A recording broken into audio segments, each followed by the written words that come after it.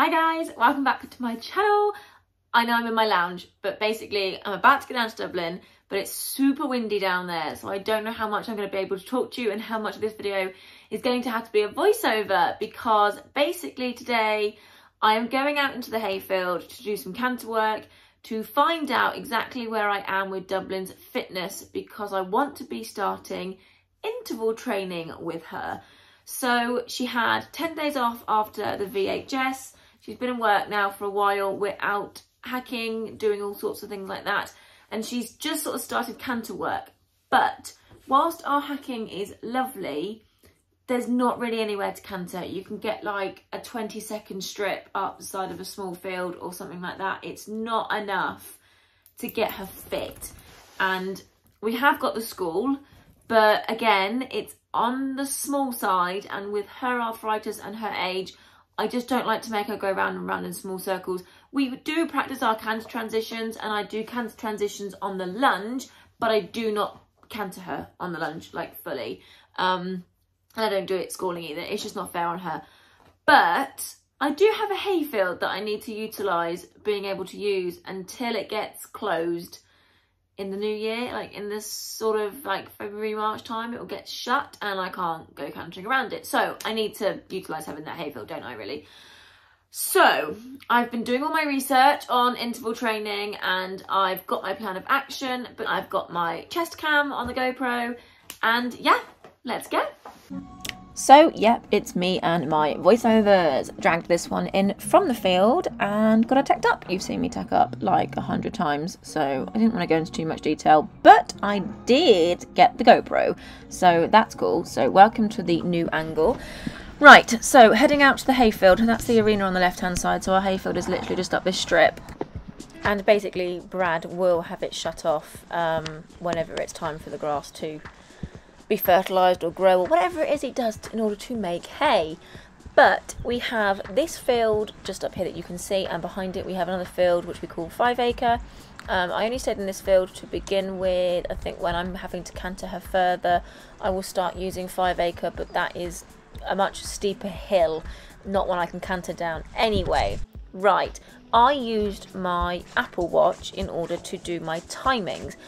I did a lot of research online, so basically everything I'm telling you here, I am not an expert. This is just what I did research-wise online.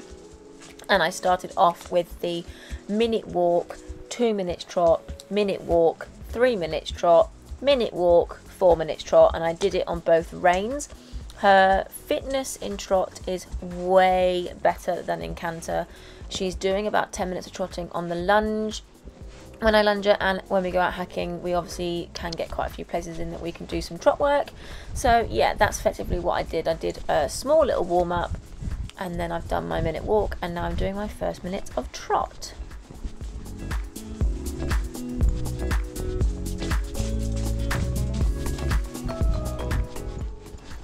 Now, I'm not going to bore you with our full 40-minute session because that would be insane. But basically, I had to make sure I was doing everything equally on both reins. This footage is giving me like serious motion sickness though. Like, I swear to God, she's not lame. I don't know what's going on here. But yeah, you have to make sure you're doing it equally on both reins. So like I said, I did my minute walk, my 2 minutes trot, my minute walk, my 3 minutes trot, my minute walk and my 4 minutes trot, and I did that on both reins going around the field. I then actually gave her, I think I gave her like a 3-minute walk before I started my canter work, purely because I know she's not fit for cantering. So I wanted just to make sure that she wasn't knackered before I started. Another minute of trot and on a circle, and then I went into my canter. Now, what I need to do is work out a way of setting alarms on my phone, I think, because having to kind of like set timers on my watch whilst I'm trotting or whilst I was cantering was really difficult, whereas I think I could like set alarms, and if I named them like walk, trot, canter or what have you, I can just turn the alarms off and the next one will go off at the right time. So that's something I'm going to look into next. Anyway, this was our first canter. She was really, really keen. This is where I really wished I had gloves on, but I'm really, really pleased I put my brakes in, because she just loves coming out here for some cantering. It's always such a good field. Even in the summer, the kind of like hedgeline's really soft, so we do come out here and do a lot of cantering, so she does understand that this field is kind of for that, so she gets very, very keen. I've tried to leave some of the GoPro footage in, but I don't actually talk to her very much. I know that sounds really mean, but she kind of, I don't know, she doesn't need it, she doesn't warrant it, and I'm a bit of a silent rider, I guess. This is me having to take quite a large pull. I know that looks drastic, but we are coming up to the downhill section, and at this point she was just running away with me.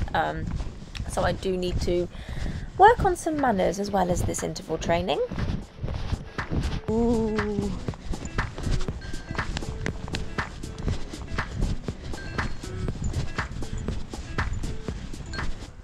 So that was our first canter done, and she was a little bit puffy, but not too much. I was actually really pleased. I just walked her down across the diagonal of the field because I had a 2-minute walk now at this section. So I managed to get all the way across. I did give her quite a long rein just to kind of let her stretch because she had done the 4 minutes trot before this. So I was going to walk her for the 2 minutes, and then I did another 2 minutes trot before I went in to do our 2 minutes of canter. The weather really changed at this point, and it was actually getting really quite warm.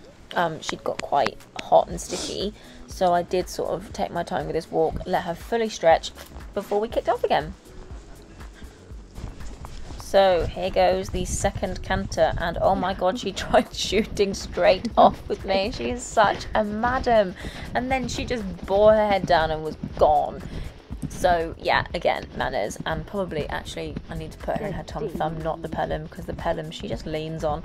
Anyway, Iglesia's powering off and she's feeling strong, as in her body, in her back legs. We just need to sort out the manners, I think, and the actual fitness overall. So this was all uphill. I started the other canter uphill, again trying to keep it really equal on both reins, and then basically up at this top of the field there is just a big flat area, so I was starting off with my uphill stretch and then just circling her at the top. As we came up here, actually Chloe was on the other side of the field with her quad bike, and it kind of freaked her out, so she went to stop because I took a half halt, it was too much, asked again, and then she spotted her again, and woo, off we went. She just decided to stick her head in the air and try and tank away from it, so that was fun because now we're heading downhill. Deep. Steady.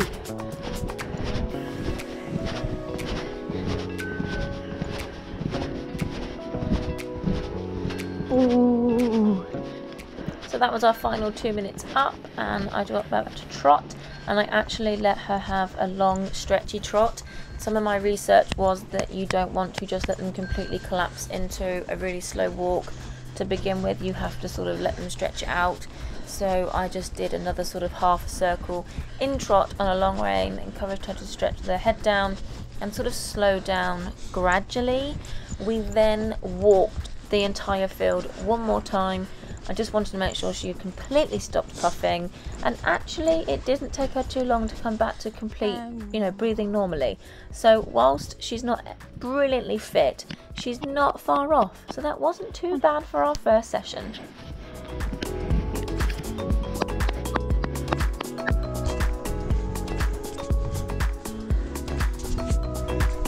Woo! So, point number one, we both definitely need to get fitter.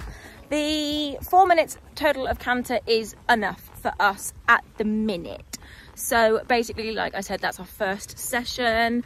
I'm going to stick to the 2 minutes of cantering for probably a few weeks until that's really easy for her, basically.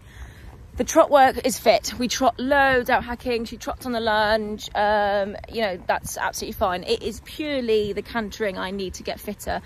I'm currently just walking her off now, and I will do so until she stops puffing, basically, and then we'll go in and have a nice bit of a cold shower on her legs and a wash off. But yes, I'm happy with that. It's not as fit as I obviously would like her, but I need to remember that in the showing season we had a biblically hot summer this summer, so I wasn't able to be doing loads of fast work with her. She then had her little break, but yeah, I have access to this field and the one behind it until March, so that's good. I also want to plan some trips to the gallops, Yeah, I used to have her really fit basically before I came here, because we had just amazing hacking for cantering. But since living here, whilst it's absolutely idyllic, you just can't get out the canter. So yeah, we're gonna go in now and have a nice little shower, hose off her legs. Even though the ground is really soft, I just think giving her a bit of a cold hose is nice for her, because it's quite strenuous work. It's the most cantering she's done for a while, like 4 minutes with a 2-minute gap. It's not a lot by any means, but it's a lot for her. So yeah, we'll go in and get her all washed off. Right, well, any horse that's worked that hard, bless her heart, is going to get a nice little wash down. So I'm just using a non-rinse wash, and I have actually got colder water just because I wanted to get the bits of sweat off that she had. She is allergic to her own sweat. It's a hyperallergenic problem. But ultimately the cold water also, I wanted to just cold hose her legs. Despite the fact that the ground was soft, it is kind of more strenuous work, so I did just want to kind of cool her legs down just that little bit. You can call me overprotective, I don't care, it's what I like to do. So that was her all washed off and happy. Whew, there we go, all washed off. I think she thoroughly enjoyed that. Actually, it was a little bit hard for her that last minute on the second rein. I felt her get a little bit like, so I'll definitely be sticking to the 2 minutes of canter. I then just basically walked around the field until she stopped puffing, and then I made my way back down across the field. So she's had a really good cool off, and actually she stopped puffing quicker than I thought she was going to. When I felt her get tired, I thought, oh, okay, maybe she's not actually that, great. But she didn't actually take long to stop puffing. And then, yeah, as you've seen, I've given her a nice cool off. So yeah, basically that is another little tool that we will be using over the winter.